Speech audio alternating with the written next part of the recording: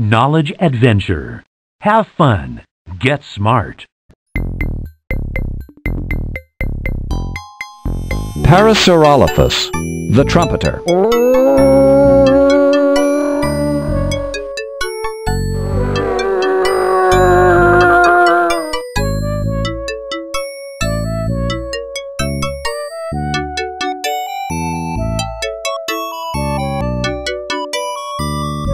Of all the dinosaurs in history, Parasaurolophus must have had one of the most distinctive-looking heads.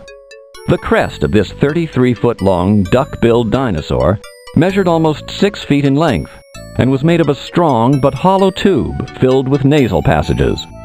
These nasal passages connected from the creature's nostrils back to the very tip of the crest. When scientists first discovered Parasaurolophus, it was thought that the crest was used as a kind of snorkel. But that could not have been farther from the truth, since the tip of the crest didn't have an opening in it. There are plenty of other theories for how Parasaurolophus might have used this oddly shaped crest.